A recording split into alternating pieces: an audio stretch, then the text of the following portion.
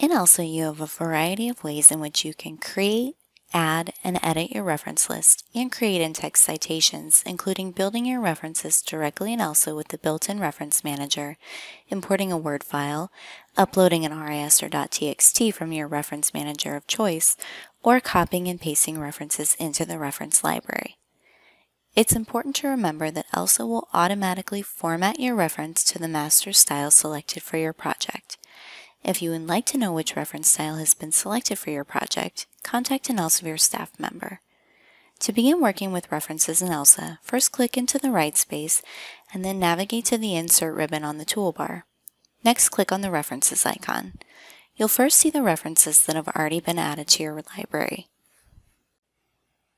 To add references via the built-in Reference Manager, select the Create Reference tab, choose the type of reference from the drop-down menu, and then complete the related fields. If you have references for the reference library that have already been formatted, you can copy and paste the entry into your library via the Paste Reference tab, or you can export an RIS or .txt file from another reference manager such as Mendeley, EndNote, or Zotero and upload the file to the Upload RIS tab. Note that you will most likely still need to create your in-text citations or link your references.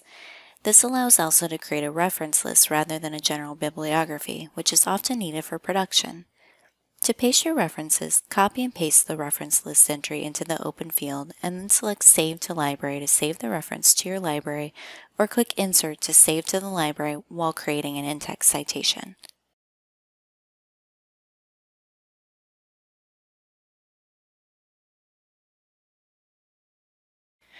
If you have created your document in Microsoft Word and wish to import it, Elsa will try to recognize your references on import and automatically add them to your reference library.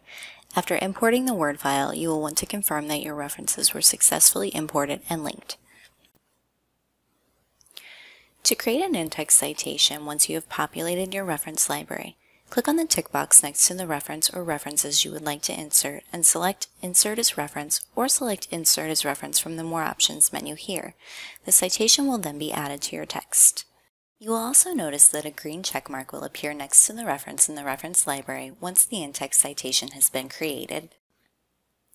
Elsa uses Elsevier's internal referencing service that is used by other Elsevier products such as Mendeley and Scopus to recognize references during word import. The service pulls the data from when the reference was originally created and pulls this into Elsa. Because of this, you may notice some variations in your references on import. So long as your reference is linked and displays at the bottom of the right space, our production team will be able to identify it and make any necessary changes if needed. In this section, I'll also cover other common queries related to importing references to Elsa. If you notice your references did not import, here are some common items to check before re-importing. Confirm your reference section is labeled References, Resources, or Bibliography so Elsa can identify this section and pull in the correct information. If you have created the reference list in your Word file using EndNote or Content Control, you'll want to be sure that your field codes are disabled. This is considered a best practice for submitting a work for publication, and without doing this, Elsa may not be able to recognize your references. For more information, visit the support article linked in the description box.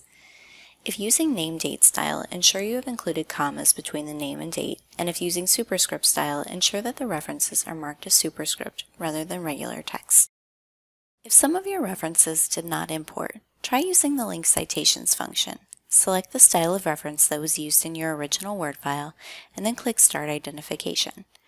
Elsa will then begin to search your document and the referencing service.